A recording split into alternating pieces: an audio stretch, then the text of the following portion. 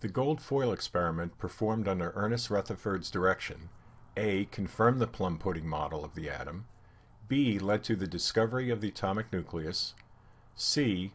was the basis for Thomson's model of the atom, D. utilized the deflection of beta particles by gold foil, and E. proved the law of multiple proportions.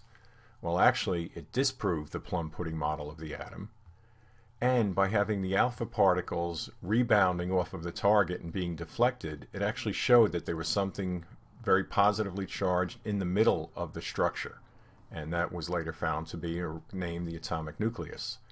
And again, it actually disproved Thomson's model of the atom. It used alpha particles, not beta particles. So the answer here is B. It led to the discovery of the atomic nucleus.